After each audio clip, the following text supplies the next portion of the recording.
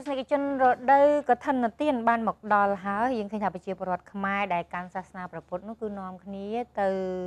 សម្រុកទិញគេហៅទិញត្រីចីវរនិងសម្ភារៈសម្រាប់ធ្វើបុណ្យកឋិនទានពិធីបុណ្យកឋិនទានត្រូវបានប្រជាពលរដ្ឋខ្មែរប្រារព្ធធ្វើឡើងជារៀងរាល់ឆ្នាំបន្ទាប់ពីពិធីបុណ្យចេញព្រះវស្សាផុតទៅដូច្នេះនៅអំឡុងខែតុលានិងខែវិច្ឆិកានេះគឺប្រជាពលរដ្ឋខ្មែរចាប់ផ្ដើមទិញសម្ភារៈសម្រាប់ធ្វើបុណ្យកឋិនទាននិងចំណាយទៅតាមលទ្ធភាពដែលអាចធ្វើទៅបាននៅហាងវិសាខាដែលស្ថិតនៅខាងជើងវត្តទូទំពុងក៏មានការត្រៀមលើសពី2000ត្រៃចីវរដើម្បីលក់ជូនអតិថិជននិងមានស្បង់ចីវររាប់ម៉ឺនសម្រាប់លក់នៅរដូវបុណ្យកឋិនទាននៅក្នុងឆ្នាំនេះដោយសារតែឃើញនៅតម្រូវការកើនឡើងលោកសំស៊ីណានដែលជាម្ចាស់ហាងវិសាខានិងជាអ្នកធ្លាប់បួសនោះគឺបាននិយាយថាទោះបីជាសម្ភារៈនៅហាងរបស់លោកមានតម្លៃថ្លៃជាងហាងដទៃចន្លោះពី$1ទៅ$7ចំពោះត្រៃជីវរមួយក៏ដោយក៏លោកសង្កេតឃើញថាប្រជាជនខ្មែរបានមកជាវសម្ភារៈបុណ្យកឋិនទាននៅហាងរបស់គាត់ហ្នឹងគឺដោយសារតែសម្ភារៈទាំងនោះគឺត្រឹមត្រូវតាមក្បួនខ្នាតគុណភាពសាច់ក្រណាត់និងនេះហ្នឹងគឺមានគុណភាពល្អចាស់ពាក់ព័ន្ធនឹងតម្លៃបាទប្រើភាសាមួយអញ្ចឹងមិនថាលេងសើចទេតម្លៃធានាអីគេធានាថាថ្លៃជាងគេបាទធានាថាថ្លៃជាងគេអញ្ចឹងមកអញ្ចឹងនៅក្នុងលោកយាយលោកតាគាត់មកគាត់ដឹងថាអញ្ចឹងក៏ដូចជាពុទ្ធបរិស័ទទូទាំងប្រទេសក៏លោកដឹងថាអញ្ចឹងធានាថាថ្លៃជាងគេថាមូលហេតុថ្លៃជាងគេដោយសារការកាត់រង្វាស់ប្រវែងវែងជាងទីផ្សាររយអញ្ចឹងទៅទឹងស្បង់នៅទីនេះចាប់ពី1ម៉ែត្រឡើងទៅតែម្ដងដល់ទៅទឹងជ័យវោ2.9 ម៉ែត្រអញ្ចឹងទៅ1.9 ម៉ែត្រ2.9 ម៉ែត្រ9ហើយអញ្ចឹងຂະຫນាតនេះតាមពិតនៅក្នុងចៃវរៈខណ្ឌកៈគេគិតតែហាត់ទេណាគេអត់គិតម៉ែត្រដូចយើងនៅតែរក្សានឹងដដែល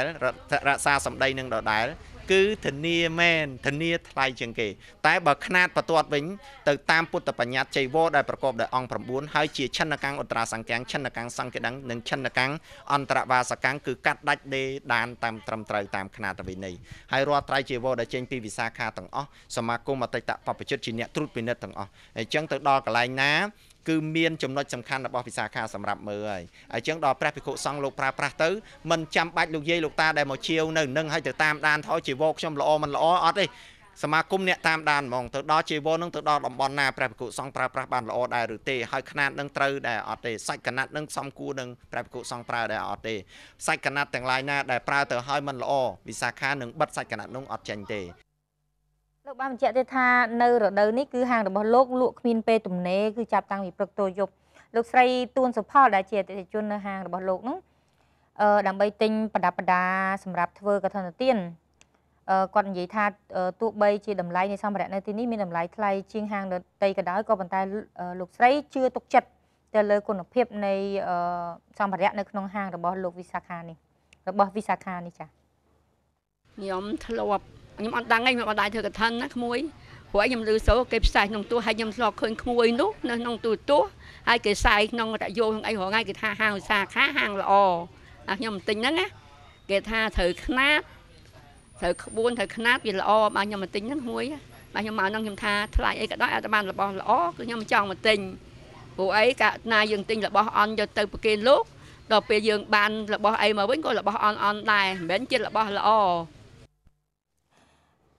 ចំណែកឯបដិជគុណមនីធម្មបាលនេភៀនមករាគង់នៅវត្តនួនមនីរាមហៅវត្តឋាន